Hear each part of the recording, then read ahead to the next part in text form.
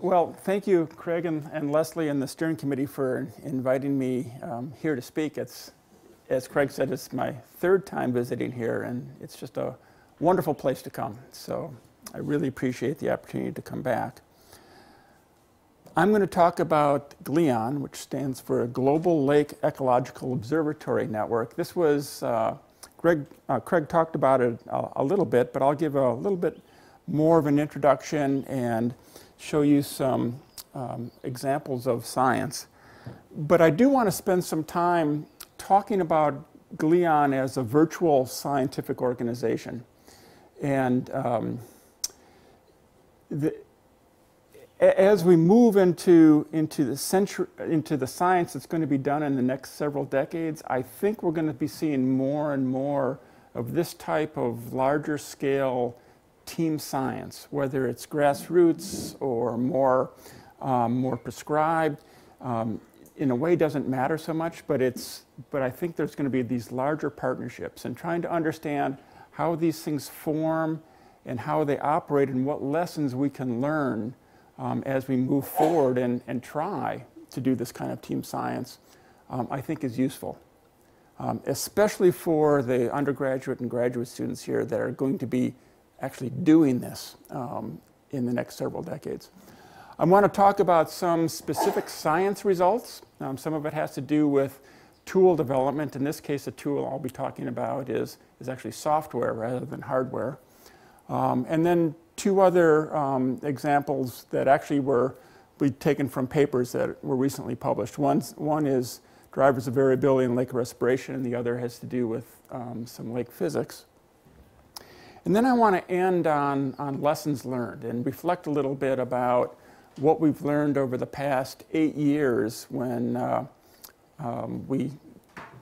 GLEON was just sort of an idea to where it is now, and what this might tell us for how to move forward. So I don't need to tell you that water resources worldwide are under pressure, both in terms of water quantity and its distribution, whether there's too much or too little, and also water clarity issues. Some of these pictures are just absolutely amazing of some of the issues that we face. Over the past 10 to 20 years, sensor technology has been developing rapidly. And so the juxtaposition of these really big water issues worldwide, many of which are manifest locally, but it's a worldwide issue, and sensor technology provides us with this opportunity to see whether we can use that technology to provide some basic science inference that would allow us to address some of the fundamentals of these water issues. And so actually I think it was in the fall of 2003, we first started to get the idea of what would later become GLEON. But the mission statement for GLEON today is that we think we conduct innovative science, and these next words are important, by sharing and interpreting high-resolution sensor data to understand, predict, and communicate the role and response of lakes in a changing global environment. So we're about high-resolution data, we're about doing science, we're about sharing, and we're about communicating. And all of those things are equally important. GLEON is actually 3 networks. Foremost, it's a network of people, and I apologize for you GLEONites out here who have heard this about 3,000 times. But it's actually important. It's a network of people. We have about 400 individual members. Most of those are scientists, but not exclusively. We have members of lake associations that are members of GLEON. You can see what the growth has been over the last 5 or 6 years. They're distributed around the world. Most are based in North America. But there is a strong international component, as you would expect with a global network. It's also a network of observatories, and we have something on the order of about 60 lakes across 6 continents, 34 countries. Some of these are streaming data. Some of these have been streaming data ever since the start. Some of them are intermediate. Some of them have aspirations to stream data. So it's a real hodgepodge. But again, you can see that there's a fairly wide international presence with a huge void in Africa. And it's a network of data. And one of the aspects about GLEON is there's this ethos of sharing data. And so it's basically an all-volunteer network. I think we have one paid staff member who actually mostly does coordination and organization. The rest is all volunteer. And yet it's tremendously successful because of the ethos of sharing and collaboration and just sort of a just do it kind of feeling. Here are what some of the sensor platforms look like. And you can see that they vary in size and shape and level of sophistication. And they even have some sort of reflection of the culture in which they're embedded. I particularly like the one in Taiwan that looks like this nice little thing. That was actually one of the first GLEON buoys that was put in. And the typical instrumentation, usually there's some weather variables that are measured above the lake surface. There's water temperature that's taken from top to bottom, usually, whether it's by a winch or whether it's by a thermistor chain. There's often a dissolved oxygen sensor, sometimes just at the surface, sometimes at multiple depths. Most of our platforms have some sort of way to move the data off of the sensor platform to an internet point of presence, but not all. Some require actually going and downloading data. Most packages have at least those ones that I've indicated in black. Others measure some sort of light penetration. Some have fluorometers on them, both for chlorophyll and also for colored organic matter. Some measure turbidity, some have pH, and then a very few have sensors for CO2 or acoustic Doppler for understanding water flow, and et cetera. It turns out that GLEON does not prescribe, and this is actually kind of important for the way we work. GLEON does not prescribe what instruments need to be on a lake to be a member of GLEON. But by happy coincidence, it turns out there are only so many things that you can measure with a sensor. And temperature and oxygen, and a few of these things are the common ones. And so virtually every one of these buoys has these things anyway. But the local installations are put out for local purposes by local people. And so most typically you don't put a buoy out to become a member of GLEON. You put a buoy out for your own scientific purposes and then see the value added of being a member of GLEON, and you join. And we think there is a lot of value added. So what kind of research questions can you ask with this sort of approach? And it's interesting, this slide is, I probably first showed this slide about 5 years ago, and it really hasn't changed that much. In fact, I haven't changed it at all. Role of episodic events. If you think about it, sensor platforms are really good at the influence of major storms. In fact, I think, Jen, you're going to talk about a hurricane example later on in this workshop. Threshold, nonlinear dynamics, how you can be moving along and then all of a sudden one more incremental change and a system changes. Talk about the dynamics of carbon in systems, whether it's organic carbon or inorganic carbon.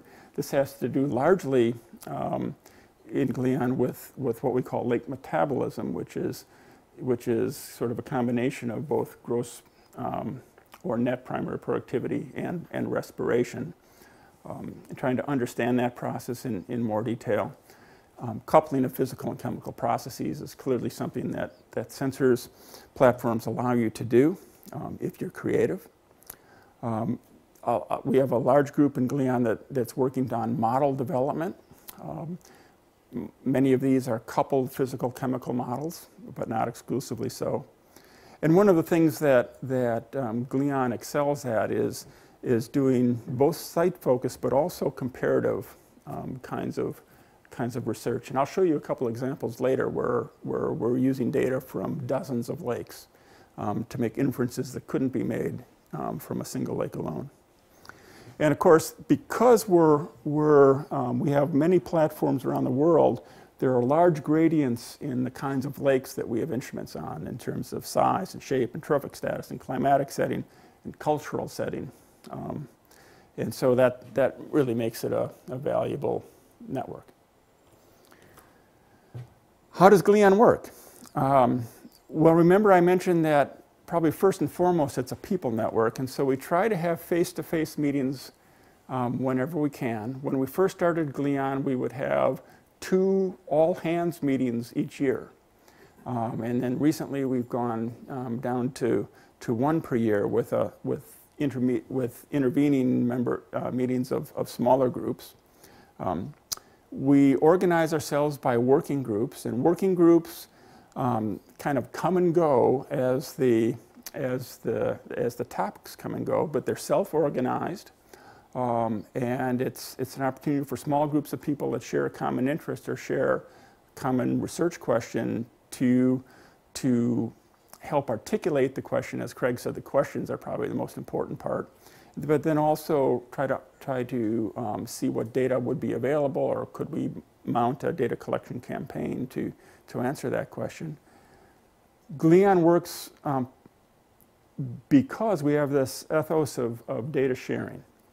And so I think everybody in GLEON is very aware of the importance of sharing data to the extent possible.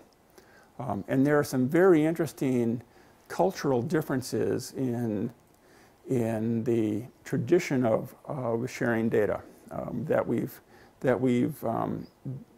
had to deal with and work around. But I think at the scientist level, there's no hesitation at all to share data.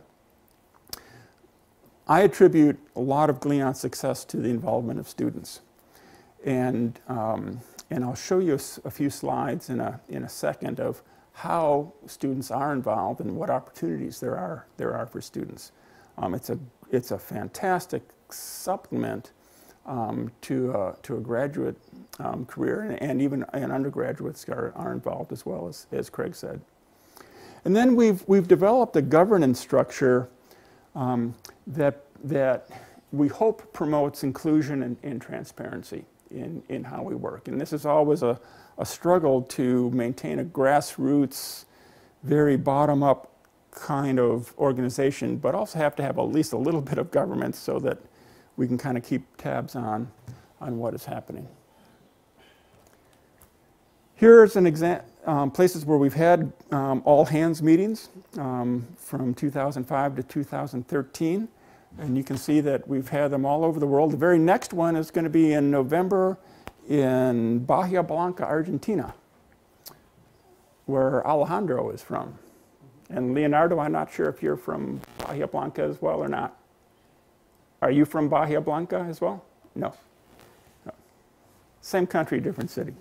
Anyway. If you're not doing anything in November and want to get involved in GLEON, hitch a ride and come on down to Bahia Blanca. So I mentioned student involvement, and this slide and the next just give you a sense of who comes to these meetings. You can see the very first ones in 2004 or 5. We only had a few members, no students. And this green line depicts the percent of the participants in a meeting that are students, mostly graduate students, some undergraduate. Actually, I think postdocs are included in that as well. And so somewhere about a quarter to a third of the participants at meetings are students. And interestingly, the students are some of the leaders. In terms of gender balance, we've have been working hard at trying to be more inclusive, and you can see we're starting to get the gender balance up to about where it should be. Started out dominated by males, but now we're getting closer to 50-50 in terms of who shows up at meetings.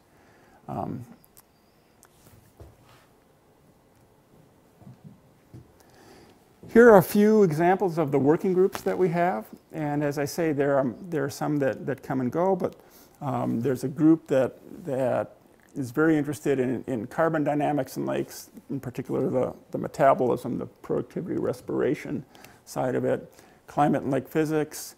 There's a group that is looking at theory, which largely is a group that's looking at how the physical influences on phytoplankton community structure, signal processing, how dynamics at various time scales play out.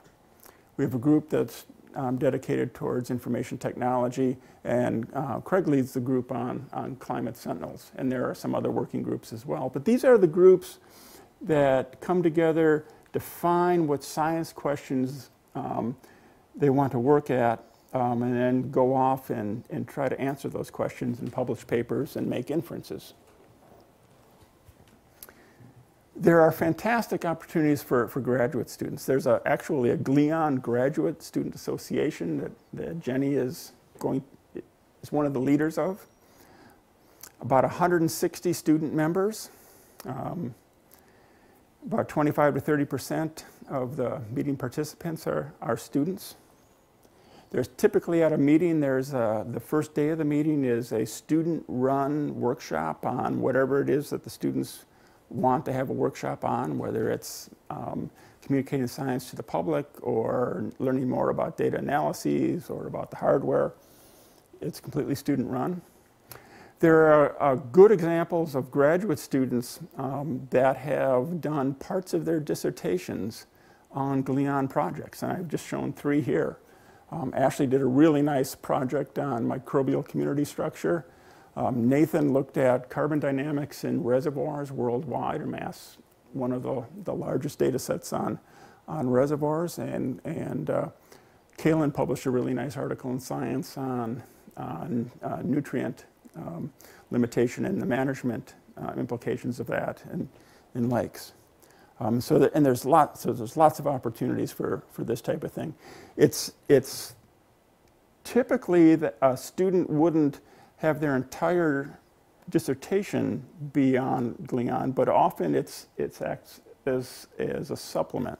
There might be a chapter or 2 chapters that are involved in the network. GLEON also provides a lot of professional development opportunities for students. Students have been involved in helping to co-host the all-hands meeting, and what an education that is to figure out how to actually host a meeting. Students have organized scientific sessions at large meetings like the Ecological Society of America or ASLO. They're on our steering committees. So they're directly involved in governance. Some of the students have been leaders of the network science, and so are first authors on some of these prominent papers that have been coming out, which I think is way cool. And students turns out that the public loves students, and so in many ways the students are the best advocates we have in the interface between GLEON and the public. Okay, so what have we actually learned?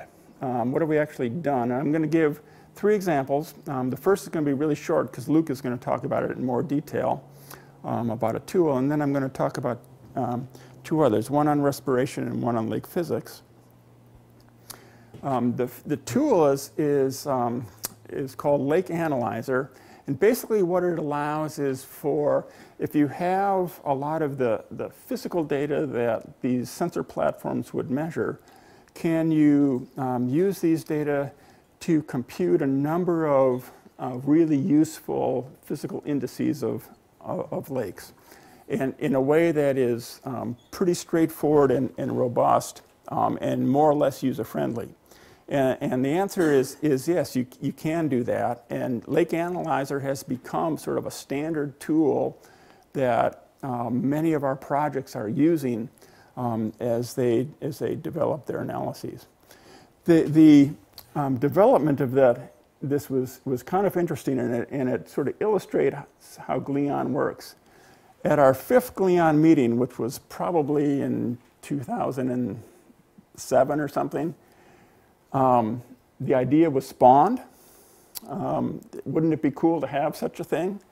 About a year later, there was a graduate student that kind of took up the charge and said, yeah, you know, we've been talking about it, I actually want to do this.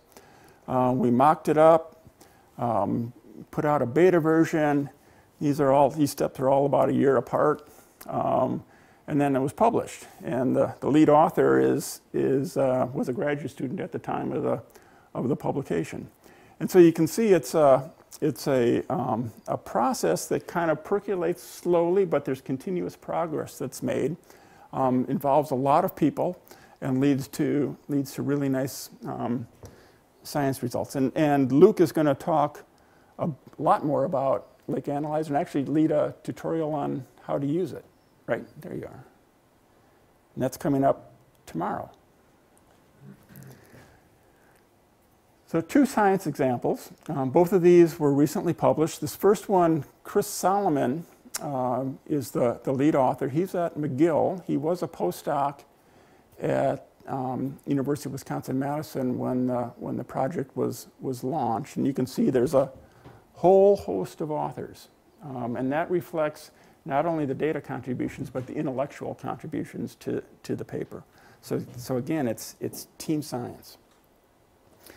Basically, what Chris was asking is what drives variability in respiration rates in lakes. And you can use the high frequency dissolved oxygen data along with water temperature data to compute the amount of gross primary productivity and respiration in lakes simply by looking at oxygen tends to increase during the day due to photosynthesis, tends to decrease at night when photosynthesis shuts off, but respiration continues. So oxygen is net consumed at night, net produced in the lake during the day. If you account for flux to the atmosphere and a few other things, you can actually back out the amount of gross primary productivity and respiration. What Chris did was take this a step forward, and he used maximum likelihood estimator as a statistical technique and bootstrapping to compute daily estimates of respiration, plus put statistical uncertainty around the measurements on a daily basis. So this is one of the first times we've had this uncertainty on the daily estimates. We had seen that previously there were large swings in respiration from one day to the next, and we had always assumed that this was just statistical noise and problems with the measurement. And basically what he did is to say, okay, now that we have error bars associated with these measurements, is this day-to-day variation real or not? And which lakes have more variation, which lakes have less? How coupled is this to gross primary productivity and so on? So he looked at this from 25 lakes all across the GLEON network. Here are 2 examples. These are daily respiration values with the error bars from 2 lakes, one in Ireland, one in the US. And what he found was that somewhere between 5 and 50% of day pairs had statistically significant differences in respiration. Median was about 15%. So almost 1 in 5 days, you might expect the next day to have a statistically different amount of respiration, which is really weird. It's how do you account for that? And you know, one of the answers is, well, you would expect there to be differences in gross primary productivity, say based on sunlight, cloudy day versus sunny day, and so on. But this is one of the first papers, this is the first paper to show that some of this variability is real. Lakes that are smaller tend to have more adjacent days that are statistically different than lakes that are larger. And that could be for two reasons. One is that smaller lakes are just more variable, but also that larger lakes, the uncertainty in the measurements is larger. And a little bit of both of those is going on. But using this statistical technique, he's been able to open up this world of looking at respiration. The next thing he did, now that he had daily estimates of respiration, he also had daily estimates of gross primary production that came along with this. He fit a model to ask how much of the daily respiration can be accounted for by the daily estimate of gross primary production. So that would be so you just do a regression, you do a slope of the slope term is to what degree is respiration dependent upon primary production. But there's also an intercept associated with that regression. And so that would be, in the absence of any primary production, how much respiration would be occurring. And both of those parameters are really interesting. So what I've plotted on the vertical is the slope parameter, the amount of respiration that occurs per unit of gross primary productivity. And the one line would be, you know, if every bit of productivity was respired each day. And here I've plotted what the total phosphorus concentration in the lakes was. And what you can see is that there's a really tight relationship between primary productivity and respiration in lakes that tend to be of lower nutrient status. But once you get up to eutrophic status, there's more production that's occurring than is being respired. And this had been hinted at the literature, but Chris was able to show this really definitively with a really large data set. So that's the slope parameter. That's the dependence of respiration on primary productivity. But what about baseline respiration? If primary productivity were 0, what would the respiration be? And that's what I plotted here. It's the background respiration. And versus a measure of allochthony, how much material is coming in from outside of the lake. And so the index here is watershed area per unit lake volume. So the idea being that if you have a small lake in a very large watershed, you would expect a pretty significant amount of material coming into that lake from the watershed. Whereas if you had a very large lake in a very small watershed, you'd expect just the opposite. You might expect that as the watershed influence increases, the amount of background respiration would also increase because you could have a fair bit of organic carbon coming into the lake that is available for respiration. And in fact, that's what Chris found. So that respiration tends to increase with watershed influence, or the amount of allochthonous loading to lakes. So again, a very large data set, very powerful, and a very strong inference. Daily respiration is real, which is really interesting result. Tightly coupled to GPP in low nutrient lakes, less so in higher nutrient lakes, and background respiration is a function of allochthonous loading. Really fundamental, important stuff. The next example I want to show has to do with lake physics, and this was led by Jordan Reed, who's now with the USGS, but he was a graduate student at the time that he led this project. So we had a postdoc leading the one before, we had a graduate student leading this other one. And again, it's the host of authors. John Lentress, who's in the room, is on this. Kevin Rose, who is on the steering committee, is on this. Luke, you must be on. Are you on it? No, I'm actually not on that. Not on this one. Anyway, whole bunch of people on it. Basically, the question was, in a lake, you have this upper mixed layer. And what causes that mixing? Wind certainly is a major driver of the mixing, but you can also have this phenomenon whereas the air temperature cools at night, the very surface waters of the lake also cool and sink. And so you can get this convective mixing that occurs. And the question is, how important are both of those factors in causing the upper mixed layer to mix? So wind shear and buoyancy flux are, wind shear is the wind cause, and the buoyancy flux is this convective cooling that often happens at night.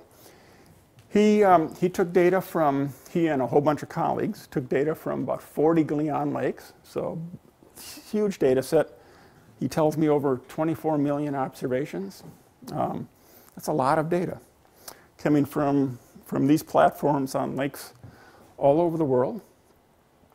And what he did was he was able to compute the amount of mixing that was due to the wind and the amount of mixing that was due to the convective cooling because of all of the data that came along with just the water temperature data. He had the meteorological data and so on. So here I'm showing about a week's worth of data. This is a lake in Wisconsin, but it's just one of the study lakes.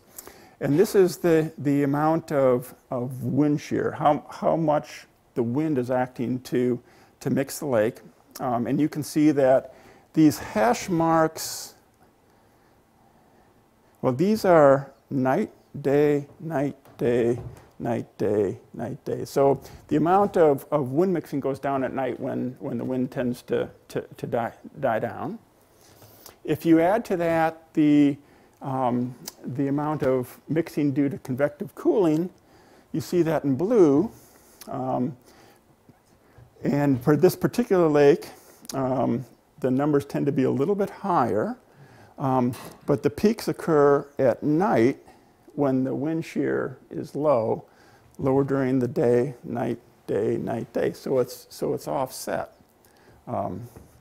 If you scale this up across a year and then you scale it across 40 lakes, you get this nice summary graph that Jordan put together, which shows surface area. So each one of these data points is a lake, and the actual data point is the outline of the lake, scaled so that it looks like they're all the same surface area, but they're actually not. They vary by about 6 orders of magnitude in size. So a 1 hectare lake would be here, 10 hectares, 100 hectares. And what we plotted on the vertical was the ratio of the wind shear coefficient to the convective cooling coefficient. And for reasons I don't completely understand, the 0.75 value is where they have equal influence. So this bar, if a lake falls along this bar, the mixing is caused equally by convective cooling versus wind shear. And what you can see really clearly is, as you might expect, in smaller lakes, the convective cooling really predominates. In larger lakes, the wind shear predominates. But even in lakes that are pretty large, something like 20 to 25% of the turbulence in the upper mixed layer is caused by convective cooling. And this is really important because if you're interested in gas flux across the atmosphere lake boundary, knowing what causes the turbulence is really important. So that's a really cool result. Both wind and convection are important. Balance varies with lake size. And so here's also a functional definition of what a small lake is. Small lake is one that's dominated by mixing, is not dominated by wind. Pretty cool stuff. Okay, lessons learned. So this is time to reflect a little bit on what we've learned from GLEON, where we started as just an idea sitting around as you would have at a bar. A few of us going, we've had some buoys in Wisconsin. We just put a buoy in for a purpose in Taiwan. It was really fun. What's to stop us from doing this at a large scale? And the answer was, well, we're the only ones that are stopping us from doing this. So it turns out, sit around, you catch an idea, you make yourself a website, and you declare that you exist. And And with a few more machinations, you get some funding, and you say, I wonder if anybody would be interested in this. And so you start holding meetings. People come, and you ask, why did you come to this meeting? Oh, because it's really cool. I like to share. I like to collaborate. I have my little lake, but I'd really like, and it grows. So what do we learn? And some of this seems like really duh, pretty obvious, but it wasn't obvious at the time that we did this. Scientific networks are people networks. It's sort of about the data, and it's sort of about the hardware, and it's sort of about the questions. But if you don't get the people part right, you're just not going to go anywhere. And so, being inclusive, looking after diversity issues, providing opportunities for students, these are all really critical to having this sort of collaborative network. One of the things that we did after about the 5th or 6th meeting is we said, we really ought to survey the people that come to these meetings to see what they think, because we think the meetings are going great. And so we did a survey. It was after the Florida meeting. And, and you kind of do this expecting to get really good feedback, and we got this feedback, and it said, my voice wasn't heard. There were no women up at the front of the room. Students weren't involved. The discussions weren't at a level that I could understand. And it was like, oh, what are we doing wrong with this? And there were some good things as well. And so we started to attend to what was happening. And we actually formed a committee that we call a Collaborative Climate Committee, which has nothing to do with climate, like how hot or cold it is.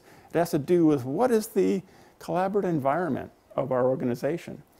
And that has been sort of an advisory group, an independent ombudsman, is that how you say that, to the organization, which really provides really important feedback for us. And so we've sort of evolved into in a sense, a learning organization where we try to see how we're doing and reinvent and adapt. So that's a real opportunity to learn how to do this, and the challenge is how to maintain this. We've had some success. How do you maintain success? It's really an interesting challenge. The other thing that blew me away was that, and this again, why should this be a surprise? But scientists around the world are eager to collaborate. They're really interested in collaborating. And so we attract people with all kinds of expertise to this. And so we've grown. We grew from just a few people to over 400 members, 60 sites. How do you manage that so that you don't lose the very thing that attracted people to GLEON in the first place? That's a huge challenge.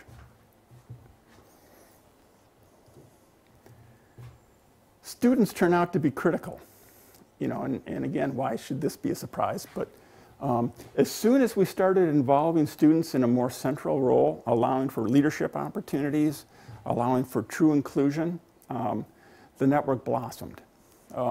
And that's partly just the energy that the students bring. It's just fantastic. When I went to school, Craig, you probably had the same experience. We were never taught how to do collaborative science. There were no courses in how you do collaborative science. And so how do you? It turns out that there is a developing field that's basically the science of team science, where there are people that actually study what makes collaborative networks work or not work. And so there are models of where we actually have a cohort of students that are going through this sort of training with people that actually know about this stuff, which is really cool. The public is really eager to engage, but you have to be able to put the local science, the local lake, into this global context. The people really enjoy to see how the lake that they're interested in fits into this global picture. So that's really neat. There's real opportunities for engaging with with the public. And this is all over the world where we're finding this. Data sharing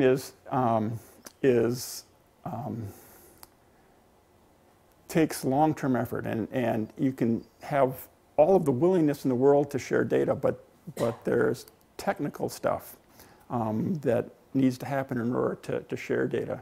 And it shouldn't be underestimated how much work that takes in terms of quality assurance and in terms of getting data in the same structure so that it's easily discovered or it's easily shared. And we're still struggling with this in how best to do this. We've gone through a number of models. Then the final lesson has to do with the evolution of the network. And so what I've done here is just plotted the number of publications that in a few of our estimations would not have happened in the absence of GLEON. And that's a very qualitative thing. And we looked at them from how many of these were publications that used data rather than just being a conceptual paper. How many of them had data just from one site? How many of them had data from more than one site? And you can see when we started, there were just a few papers that were coming out each year. Of those that were data papers, most of them just had data from a single site. And then we get out to 2011, 2012, and I haven't plotted 2013. You start to see a few of these multiple site papers starting to be published, which in my view is evidence of a real network where GLEON is going beyond what a single site could do to what a network of sites can do. But interestingly, it took us something like 6 or 7 years to get there. And there's something I think there's a real lesson here in terms of how long it takes for an organization like this to kind of come into its own and begin to mature. And it's a lesson that, in my view, funding agencies need to hear because the typical funding blocks are this long. And it takes sustained effort to get to where you can really realize the potential. And I think that's the last slide, other than saying that GLEON is the best thing that's ever happened. So, Thank you. All right.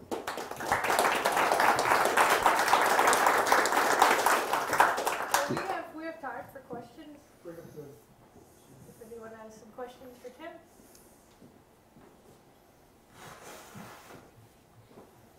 Tim, where do you see GLEON in the next 10 years?